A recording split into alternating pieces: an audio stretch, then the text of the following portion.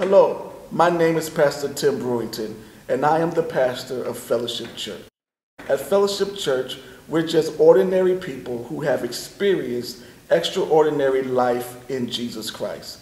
And our mission is to tell others what we have experienced so that they too can experience this wonderful Jesus that we serve.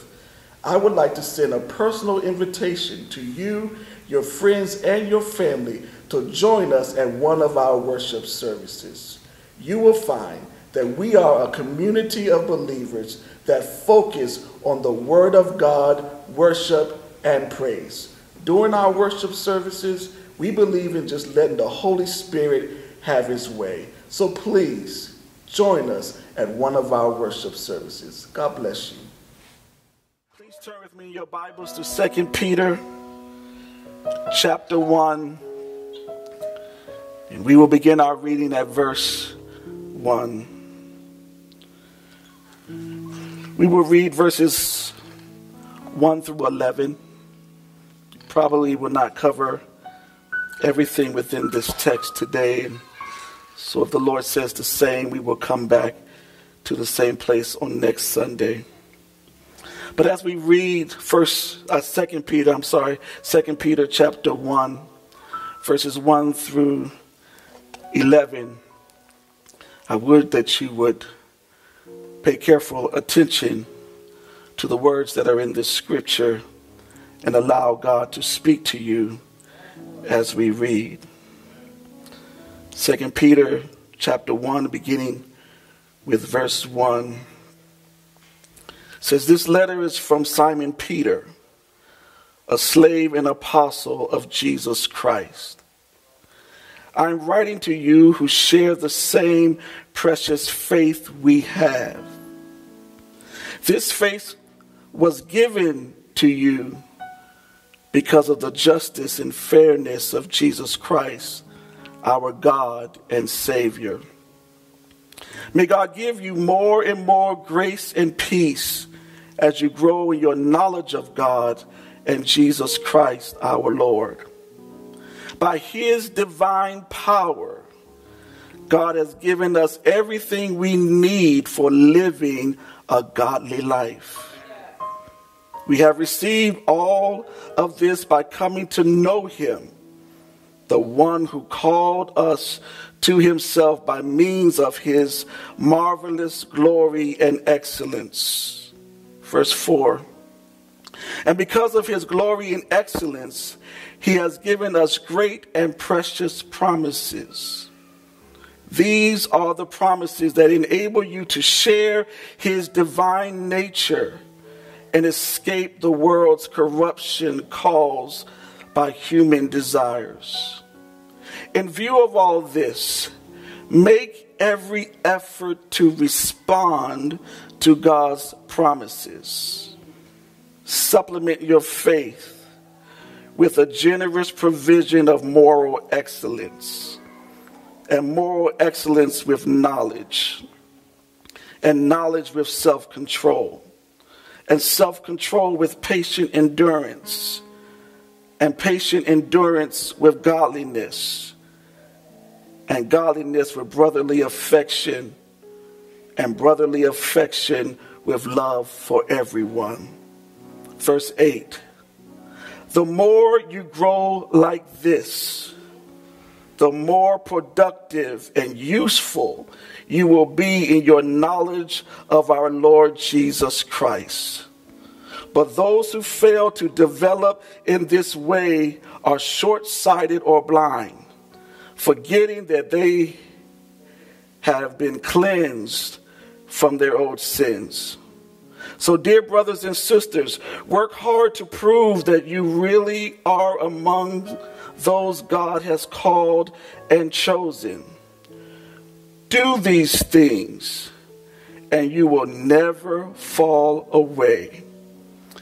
Then God will give you a grand entrance into the eternal kingdom of our Lord and Savior, Jesus Christ." Let us pray. Lord Jesus, we thank you for the privilege and an honor it is to sit in this holy place today amongst them that are sanctified.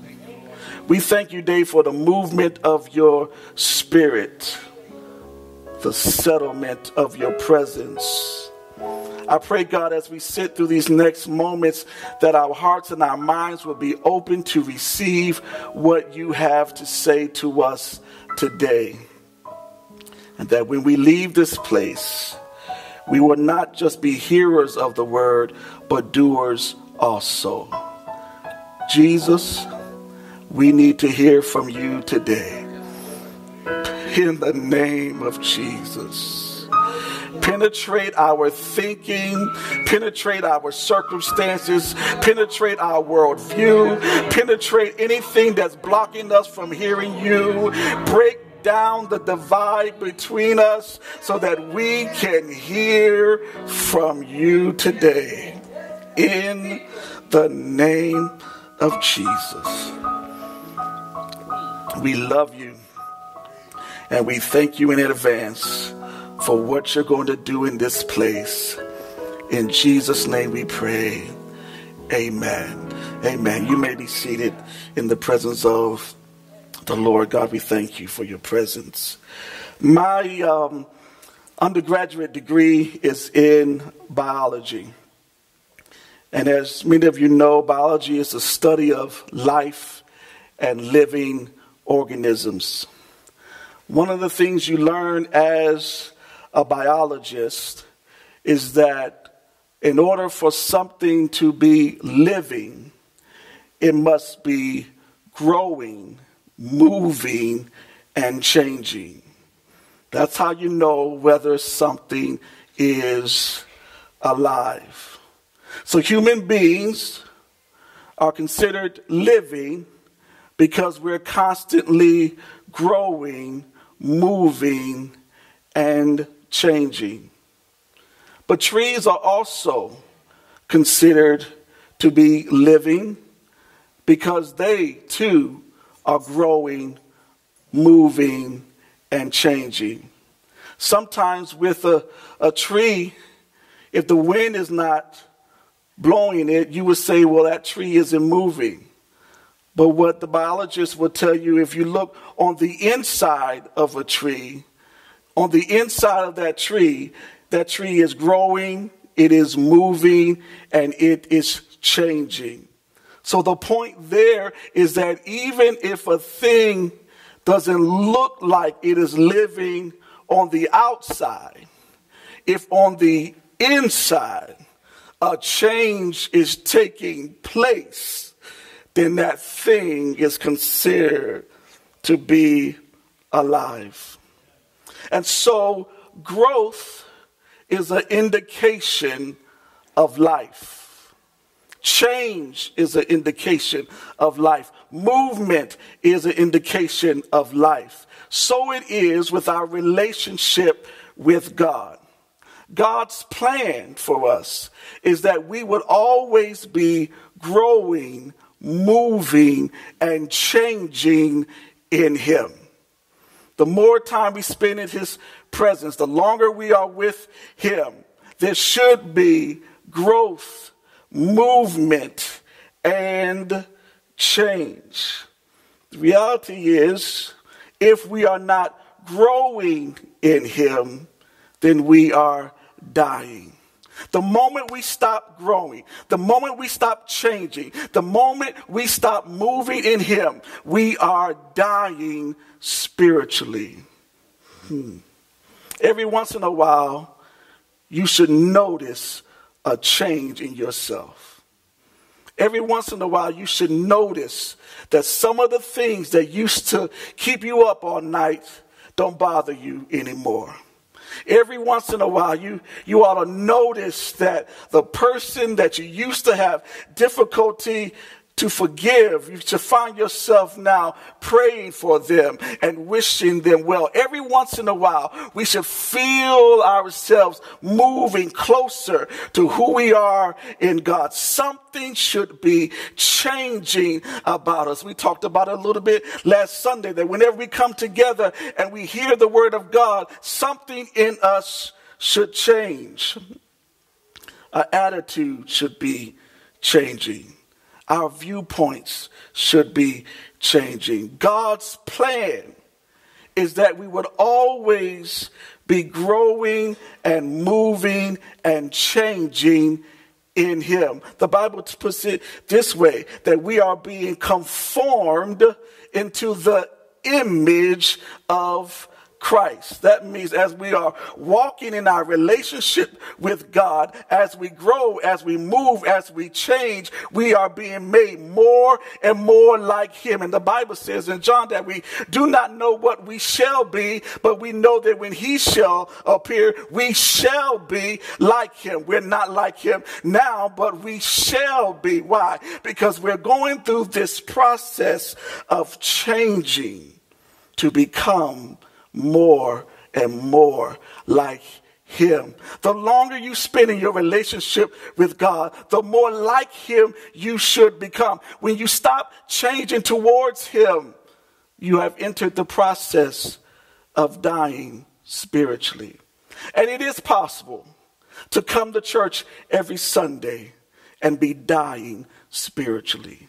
It is possible to go through all of the rituals associated with our faith and not change. Change takes place when we allow the word that we hear plant itself in our heart and start to produce the thing that it was meant to produce. When our hearts are ready to receive, that's when change takes place. You can beat somebody over the head. You can present your dissertation. You can write a 50-page paper, and you can do Facebook Live and Periscope all day long. But people don't change until they decide they are ready to change. And I just want to know, is there anybody in this room this morning who is ready to change? Yes, I want to change. The second verse of 1 Peter says, may God give you more and more grace and peace as you grow in your knowledge of God and Jesus our Lord. Change comes through knowing God. This scripture here suggests that we should constantly be growing in our knowledge of God.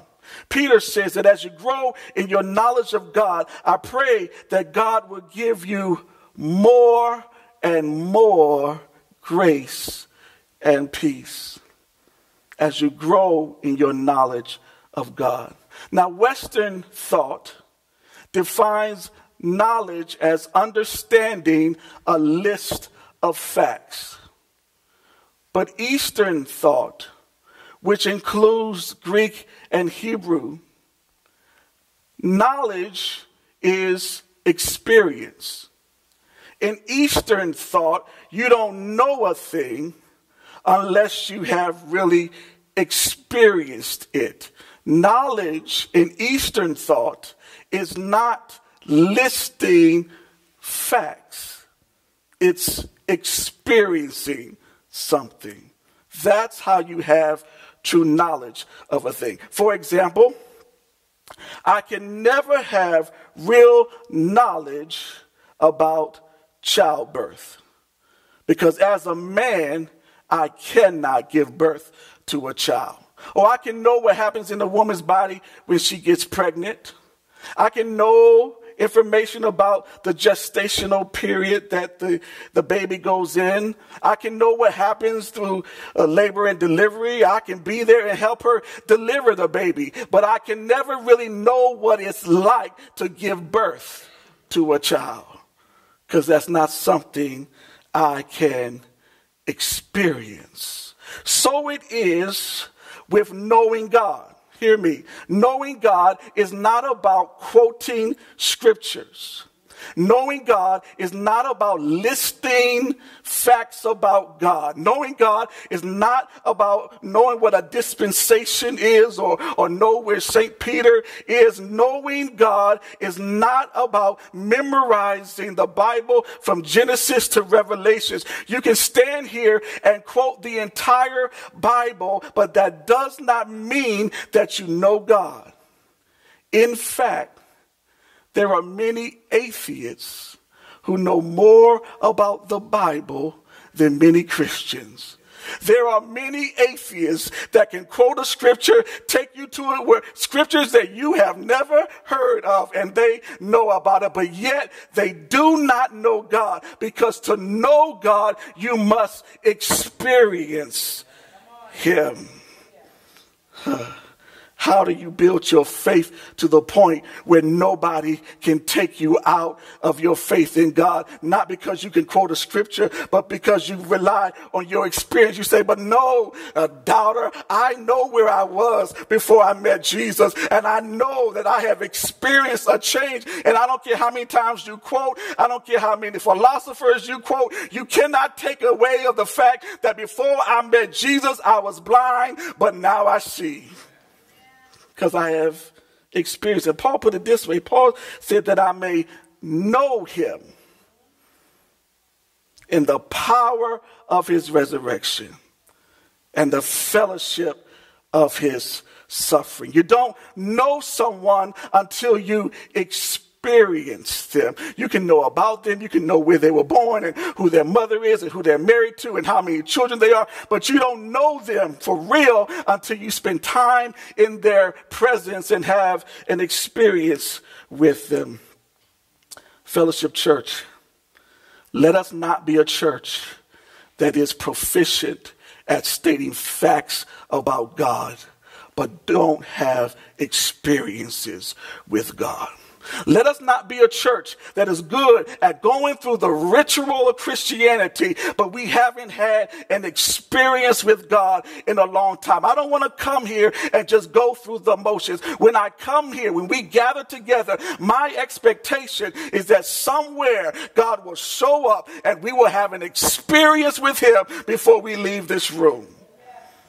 Not only that, but I expect at some time during the week that I will have an experience with God that will confirm that He is still with me, that He's still on my side. I expect that when I'm driving down the highway in my car, every once in a while, I'm going to have an experience with God. My expectation is that I am not just someone who quotes the Bible, but I am someone who has a relationship with God, and I experience Him all the time. That's why you cannot tell me that He is not real, because I have experienced too much of Him to now deny what I have experienced. We are not a church that just quotes scripture, but we are a church that have a relationship with the living God. Peter says that as we grow in our knowledge of God, God will give us more grace, which is favor, and more peace, which is stillness.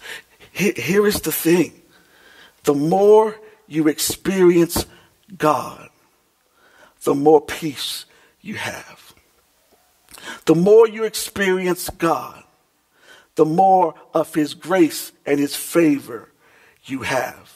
Because you understand your relationship with Him is not tied to what is happening in your life, but your relationship with Him is tied to who He is. And you know who He is. So how do we grow in our knowledge of God? The first thing we have to do is spend time in His Word. God is His Word.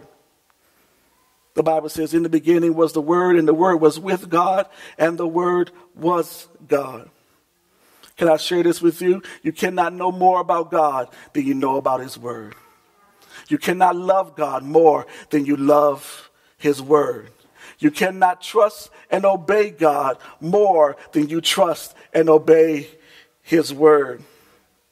I was shocked one day because I heard somebody say that they trust and obey God's word, but they read the word one day and there's some things in the word that don't apply to them. They prayed about it and God said, you don't have to do that. They prayed about it and said, it's okay that you're in this situation. I won't say what this situation is, but they because of their prayer with God, they said that God said they don't have to do that. Listen, you cannot say you trust and obey God if you don't trust and obey his word. I'm going to offend somebody here, right here. Listen, if you trust and obey God, you must trust and obey his word, because God is his word. And God will never tell you to do something that's contradictory to his word, because if he does that, then that makes him a lie. And he is not a man that he should lie. The Bible says he cannot lie. So we're challenged now, because we don't get to define who God is. God is who he is. We get to experience him, but we cannot pick and choose what part of the word of God that we want to believe.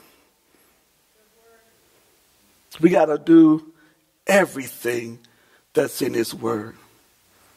So not only do we have to study his word to grow in knowledge with him, but then we have to put his word in action. Listen, this is not the time to live in the world and not know the word of God. In this age of alternative facts, we need to know the word. The Bible says you should know the truth, and the truth shall make you free. The Bible says that his word is truth. We can know the truth even in this world. And there's such deception going out in this world that most days you don't know what to believe. The only truth that there is that will never change is the word of God. Can I preach old school this morning? We got to go back to the time when it's not about how we feel or what the culture says. We have to go back to the time where if it's in God's word, we believe it and we're going to obey it no matter what the culture demonstrates to us. So we have to put it in action. If you want to grow in the knowledge of God, you must put the word in action. It's not enough to study the word, but you must experience the word. Well, how do you experience the word? You test it. You try it out. For example, the Bible says obedience is better than sacrifice. Well, how do you know whether or not that is true? This is how you know. You obey God even when it makes you sacrifice something, and find out if what God had for you was better than what you had to sacrifice. Test it out. He says, I'll keep you in perfect peace if your mind is stayed on me. How do you know that is true? How can you experience God in that? Stop spending so much time thinking about and talking about your problems. Spend more time thinking about and talking about Jesus, and see if you have more peace in your life.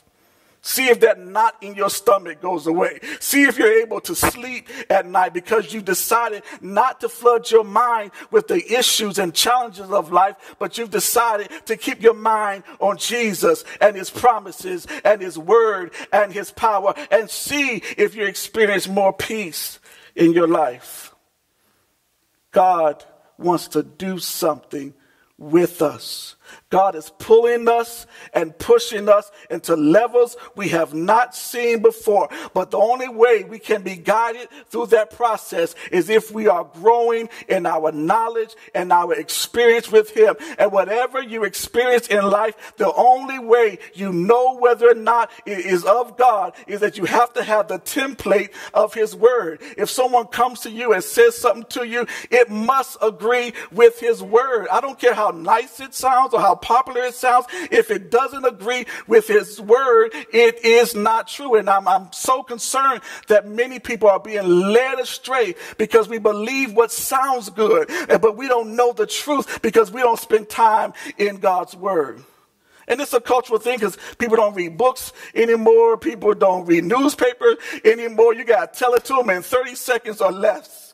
If you don't get it to them in 30 seconds or less, if it's not a video, they're not watching it. And we are missing the word of God. And we're missing the truth because we won't get still enough to read. It shouldn't be hard for us to read one chapter of the Bible a day. That should not be a hard thing. Can I just be real practical with you this morning? It should not be hard for you to read one chapter from the Bible a day. How many hours a day do we spend watching TV or on Facebook or talking on the phone? It should not be that difficult. And the adversary's plan is to keep this book closed or keep your phone off or keep the Bible app on your phone closed, because this is the only thing that will defeat him in our lives. If we're being defeated, we're being defeated because we don't use the word of God, which is the sword. If you look at the armor of God, our only defensive weapon is the sword of the Spirit, which is the word of God. Everything else is for defense. The helmet of salvation is for the shield of faith. All of those things are offense. Our only defense is the word of God. So he don't care about our rituals. Just keep this book closed. And if you read it, just doubt it. If you read it, skip over what you don't like. Don't believe anything that offends you. Only believe the good thing. Just believe that God is love. Don't believe the scripture that said it's a terrible thing to fall into the hands of an angry God. No, God is love. That's why the Pope is trying to change the Lord's Prayer, because it says, lead us not into temptation. Oh, he says that the Father wouldn't lead us into temptation. Mr. Pope, you cannot change this prayer. It's not your prayer. It's the Lord's prayer. And you are not the Lord. I hope y'all recorded that. Send that to the Vatican. He is not the Lord. Jesus is Lord. And his word is true. Let me get back to this text. Verse 3, then we'll be closing for today. If you don't do anything else this year, focus your attention on studying God's word. Hebrews, verse number 3, 2 Peter, verse 3. He says, by his divine power, God has given us everything we need for living a godly life.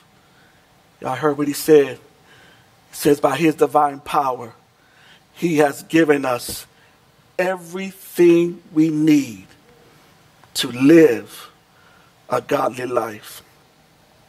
One of the most challenging things Jesus said about believers is that we are to be in the world, but not of it.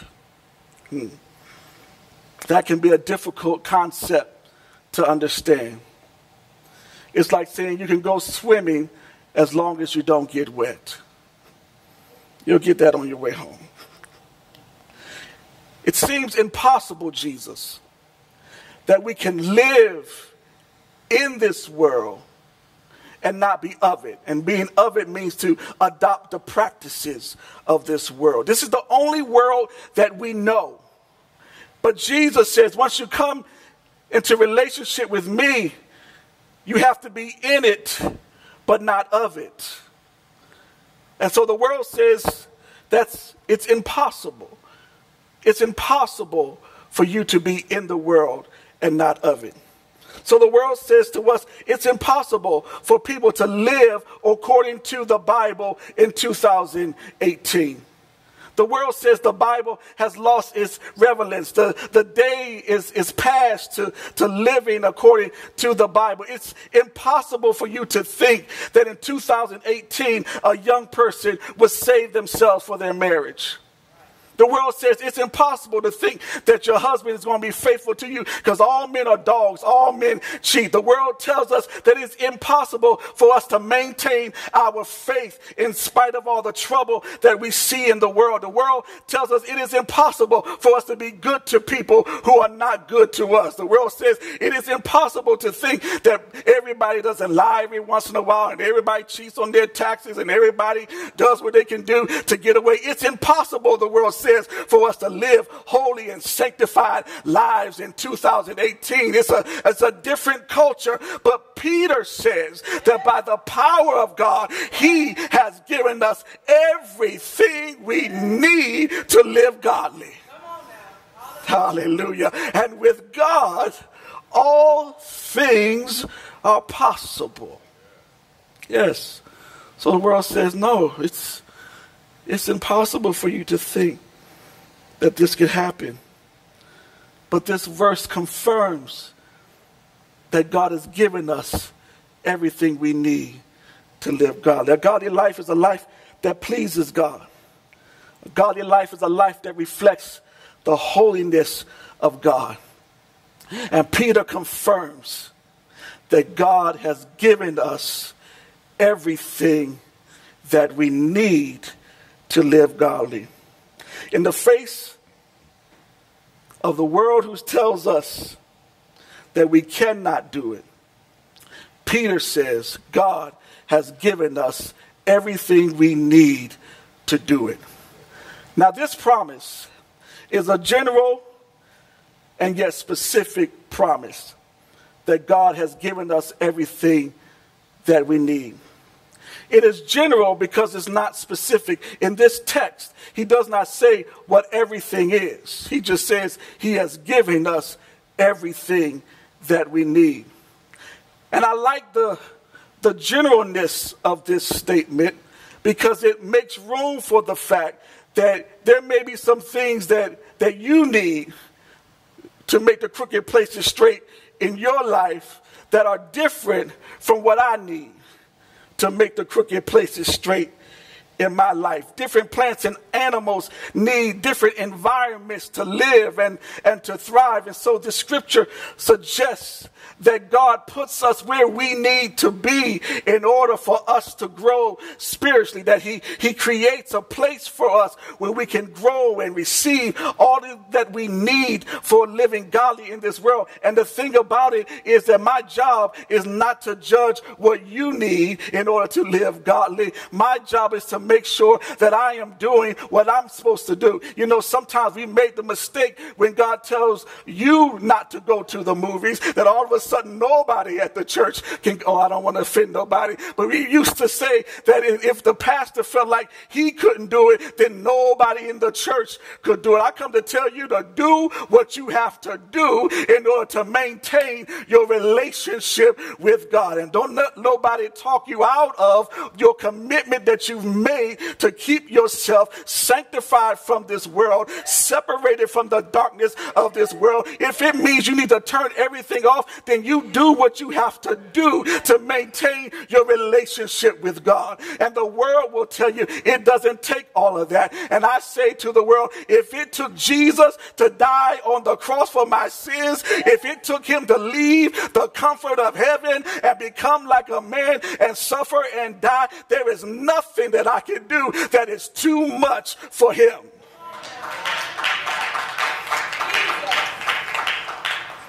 So God gives us what we need.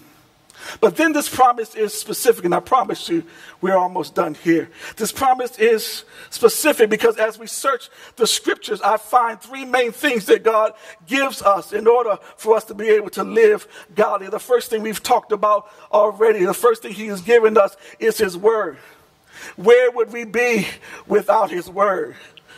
How would we know the truth of who he is without his word? How will we know the power that is available to us without his word? When he has given us his word, he has given us him, because the Bible says in the beginning was the word, and the word was with God, and the word was God. So if you have the word on the inside of you, you have God on the inside of you. That's why the Bible says greater is he that is in you than he that is in the world. I can live godly in this world because God lives in me, and the power is not of myself, but the power comes from God. I can do what is right, not because of Tim Brewington, but I can do it because God is living on the inside of me. I have God's word hidden in my heart. David said that I might not sin against thee. David said, create in me a clean heart, O God, and renew a right spirit within me. Cast me not away from thy presence, and take not thy joy from me. His word gets settled in us, so we have what we need because we have his word. Second thing we have, God has given us each other.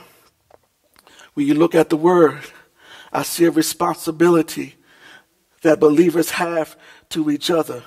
Can I tell you, you are a gift. I am a gift. You are God's gift to me, and I am God's gift to you. And we need to stop saying, as long as I have God, I don't need nobody else. That is not the truth. You don't need everybody, but you need somebody. Oh, y'all don't like me, but I don't care. You don't need everybody, but you need somebody praying for you. You need somebody holding you accountable. You need somebody helping you carry your burdens. You need somebody to walk with you through the fire and trials of this life. You don't need everybody, but God made you to need somebody. And I need you. And whether you like it or not, you need me. We sharpen each other. We move ourselves closer to our relationship with God. We hold each other up and say, yes, we can live godly even in this world, because we're not doing it by ourselves, but we're linked arm to arm with our brothers and sisters in Christ, and we are marching on our way to Zion, and no adversary in hell can stop us, because God has given us him, but he has also given us each other. Look at your neighbor and say, I'm a gift. Open up your mouth, say, I'm a gift. I'm a gift. You know what that means? We cannot disregard each other because we're gifts.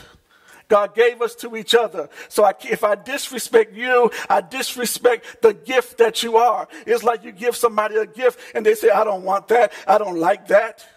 That's what we do when we treat each other wrong. That's what we're saying. We're saying, God, I don't like this gift that you gave me. Your brother and your sisters in Christ are a gift. And if you get to heaven, they got to help you get there. So y'all don't like me. All right. Well, if you didn't like that, you're definitely not going to like this third part. That's all right. We're almost done. The third thing that God gives us to help us live godly is affliction. Whew. It's affliction. I was talking to someone this week, and we had a moment of complete transparency, and we admitted to each other the fact that we realized that if it wasn't for our affliction, we would not pursue God the way that we do. Now, that may not be your testimony, so don't look this way. But we admitted the fact that the things that we have suffered in our life has pushed us to be desperate for an experience with God right here and right now. Affliction says, if you are who you say you are, I need you right here and right now. God, if your word is true, I need you to show up. And do you know what we have found? Every time we've gotten desperate for him and say, God, if you are who you say you are, I need you to show up right now. Somehow, some way, he shows up and confirms his presence is with us. David put it this way. David said, it was good for me that I have been afflicted, that I may learn thy statutes, that my affliction has caused me to grow in God. Affliction is how God changes us. The things that we go through is how God conforms us into his image. So some of the things that he has given us in order for us to live godly is affliction. Don't resent your affliction. Because for some of us, if it wasn't for the affliction, we wouldn't be here this morning. Some of us, the only reason we came here this morning is because we need God to say something about this affliction that I'm going through. And here's what he has to say about your affliction. He says, I'm using it to pull you closer to me. Oh, yeah. I'm using it because it's time for you to grow up. I'm using it because I'm stretching you. I am pruning you. I am pulling you. And listen, you're looking good from my side. You looking, every time I look at you, you're looking more and more like me. Ain't it wonderful when you look at your children and they look like you? That's what God is saying. I'm looking at you, and every time you get through one test, you look more and more like me, and it brings me pleasure and it brings me joy. And you're going to make it. I want you can stand to your feet. We'll finish this next week. We're past our time today. I don't know what your challenge is this morning. I don't know what you are facing or what you are dealing with. I don't know what decisions you have to make over the next month or so. What you are confronted with. But I know this, that God has given you everything you need. Did y'all hear what I'm saying? I need you to sit on that for a minute. Wherever you are in your life right now, know this. God has given you everything you need. You're going to get through this test. You're going to conquer it. You're going to overcome it because you already have everything you need. Hear the word of the Lord today. I've already provided a way of escape. I've already settled it in heaven. I've already equipped you with everything you need to live godly. Make the right decision. Sometimes we feel like we're giving in to the pressure of this world, and we say, God, why should I do the right thing when nobody else around me is? God, why should I be faithful when everybody around me is unfaithful? Why should I be consistent when everybody else is inconsistent? God, I don't know if I have what it takes, but I come to tell you, my brothers and my sisters, God is giving you everything you need. We're going to pray. But 2 Corinthians chapter 4 says we are troubled on every side, yet not distressed. We are perplexed, but not in despair. We are persecuted, but not forsaken. Cast down, but not destroyed.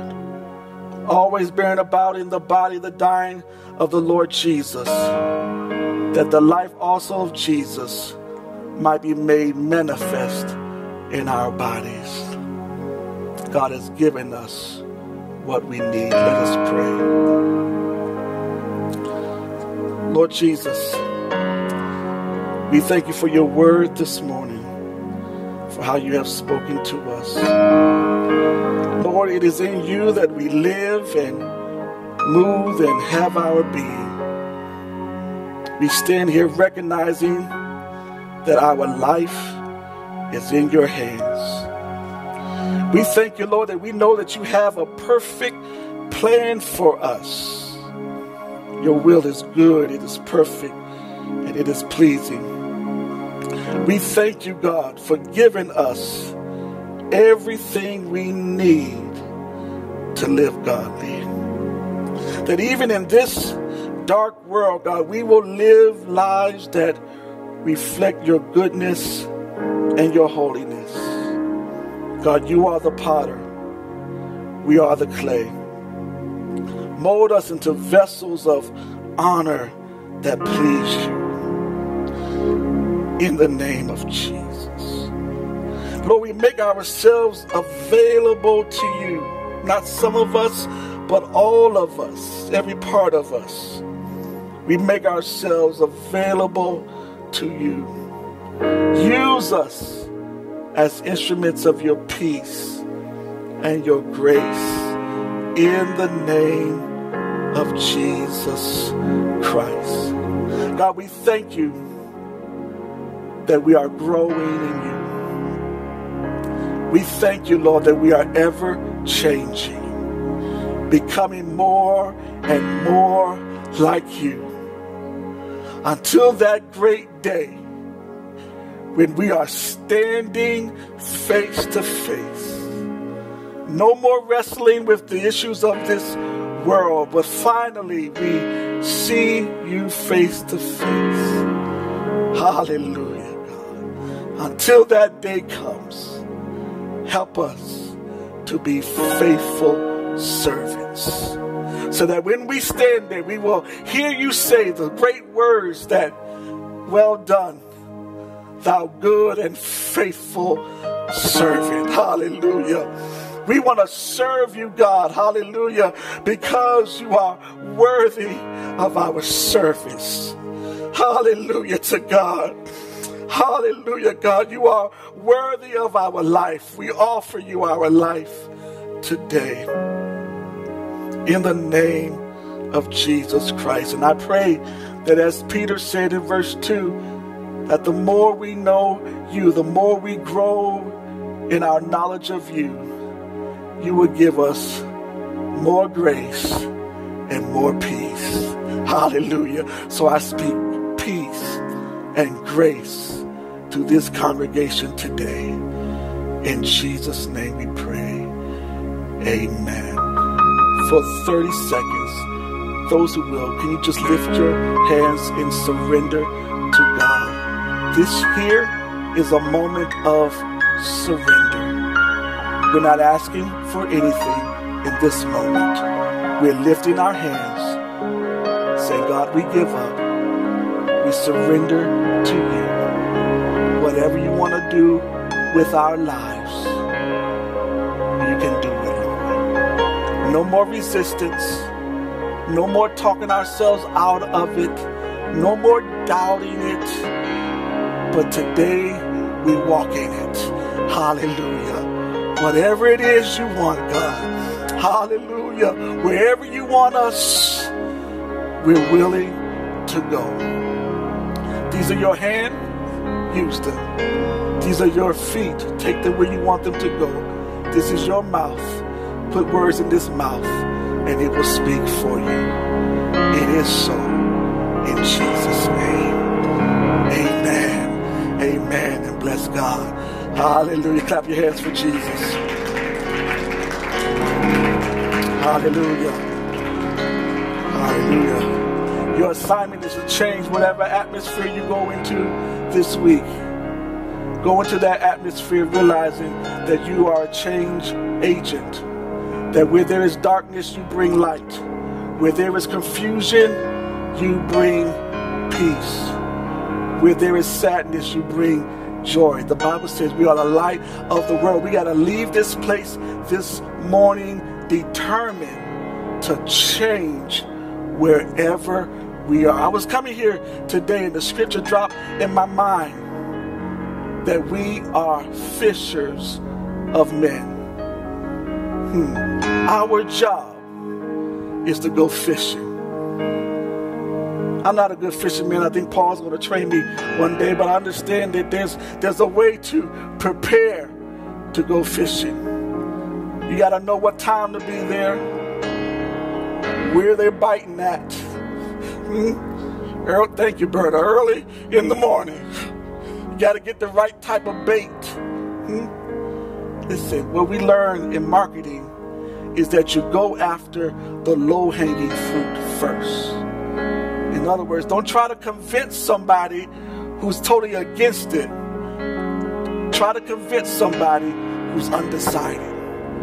There are people in your life who are undecided. I need you to help them make a decision for Jesus this week. Huh? And you can't do that when you go into the office and you're mad like everybody else, and you sad like everybody else, and you gossip like everybody else. No. You got to give them a reason to choose Jesus. Hallelujah. They got to look at your life and say, listen, if that's what Jesus does for you, I want him. I don't need a Jesus that keeps me depressed. I have that handled all by myself. I need a Jesus that can give me joy and peace and confidence. Set us up for eternity. Y'all ready to fulfill your assignment this week? We're going fishing this week, saints. Hallelujah. We're going fishing. Look around you. See, listen to these conversations that you are hearing every day. God is opening doors for you to interject Jesus, and you have to pay attention. I know you are, wherever you are, to do a job, do your job and do your work, but have your spiritual ear attentive to what's going on around you. Because there's some fish in the pond that you visit every day, and Jesus is saying it's time to reel them in. The coming of the Lord is near. It's time for the harvest to come on. And do I have a church that believes in the harvest of souls? Huh? We care about the souls, and we just care about ourselves. Let me tell you, this is not a church. I know I'm keeping you long, but eternity is a long time. I'm not going to be longer than eternity, so you'll be all right. Listen, I know all of us have things that we have laid on the altar, things we need God to do for us on a personal level, things that we weep over, and sometimes it keep us up at night, and we wonder, Lord, when are things going to change? When are you going to fix this? But the Bible says, seek first the kingdom of God and his righteousness, and all these other things will be added unto you. We have to have the kingdom agenda. God's kingdom is an ever-expanding kingdom. And it doesn't expand in land and property and program, but it expands in souls. Every time somebody's born again, the kingdom of God expands. And every king wants the largest kingdom he can have. And we are citizens of the kingdom. And our assignment is to expand the kingdom. And you do that by going fishing this week and reeling men. Y'all hear what God's saying to us? All right, let's pray. If you need prayer after service, please come. Let us pray for you. God's putting us on an assignment. That's what happens when you fast and pray. God changes some things, and he's changing us. Oh God, we thank you for this day. We thank you for the word that you have spoken. We thank you that we accept the assignment that you have given us to be fishermen this week. Give us sensitivity to know who's undecided amongst us, so that we can help them to make a decision for you. Use us to expand thy kingdom. Thy kingdom come, thy will be done on earth as it is in heaven. Use us for your glory. The Lord bless you and keep you. The Lord make his face shine upon you and be gracious to you. The Lord turn his face towards you and give you peace. Now unto him who is able to keep you from falling and present you faultless before his presence with exceeding joy.